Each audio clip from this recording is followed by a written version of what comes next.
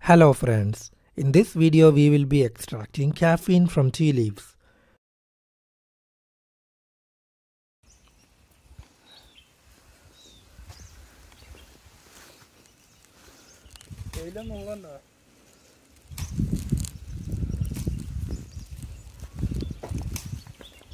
So last month I had visited one of the famous tourist destinations in southern India.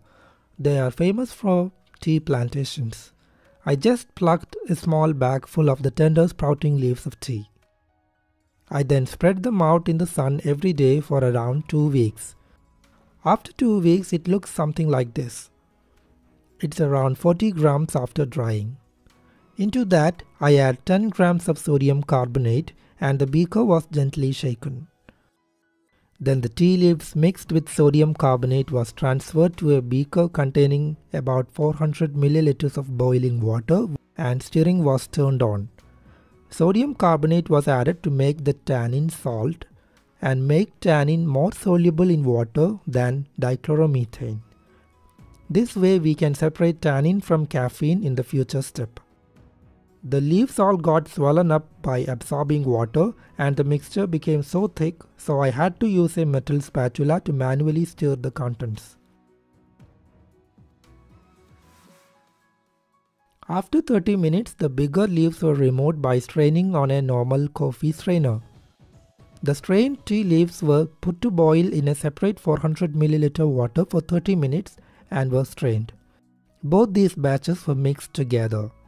The solution was then vacuum filtered to remove small particles and it was then all transferred to a large separatory funnel.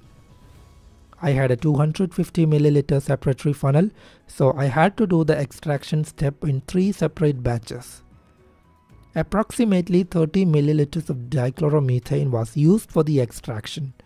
The separatory funnel was closed, capped and shaked with frequent venting to release the pressure. Then the separatory funnel was clamped and the layers were allowed to separate. The lower dichloromethane layer was collected. The solution was again extracted with dichloromethane. All the 3 batches were extracted twice with dichloromethane.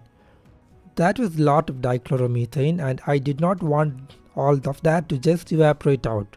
So I did a distillation to collect most of the dichloromethane back.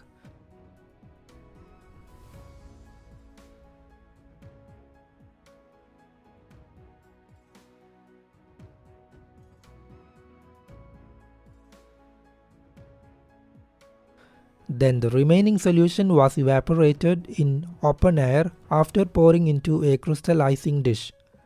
On evaporation, needle-shaped crystals of caffeine is formed. I collected all the caffeine with much pain and it was only around 0.3 grams. Thank you for watching my video. Hope you have all enjoyed this video.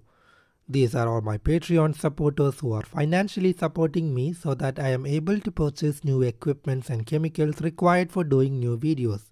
You can also support me financially via Patreon or PayPal. The links of both of them are given in the description.